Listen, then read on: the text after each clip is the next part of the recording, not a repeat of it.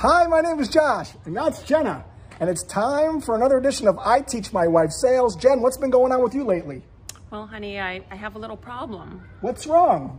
So I've been making a lot of cold calls lately, and I find that when I get an objection, if I could hit the pause button and have a minute to think, I could nail it, but I don't. And I get very tongue-tied. So what you been doing about it? Well, luckily, I found a product called Tongue-Tied.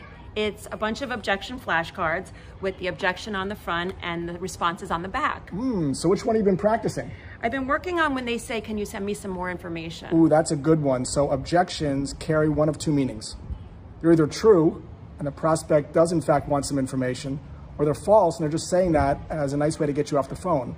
And so the idea behind the tongue-tied approach is to just help you get to more truth, not to persuade, not to overcome.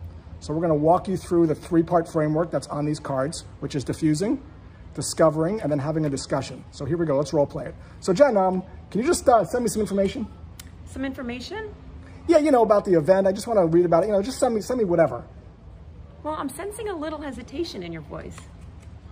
No. I really do want to see it. I do want to get the information. I want to read it. I just want to learn a little bit more about it. Great. So that I don't send you a whole bunch of irrelevant information, would it be okay if I ask you a couple questions?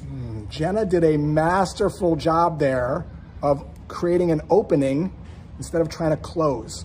And how long did you rehearse that for?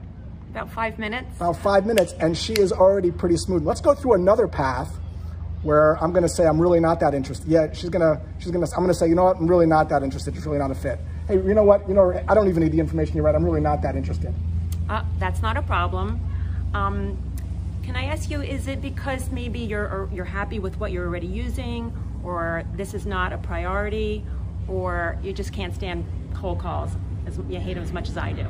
Yeah, so Jenna now is a little, a little rusty. A little rusty, but smooth, and that's only with 5 minutes of practice. So the idea here is to get your reps in, use the tongue-tied flashcards, practice daily. There they are. Hopefully this was helpful. Good job, hon. Thanks, honey.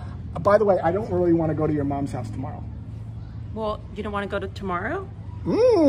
She's getting it. Maybe the next day? Good job, hon.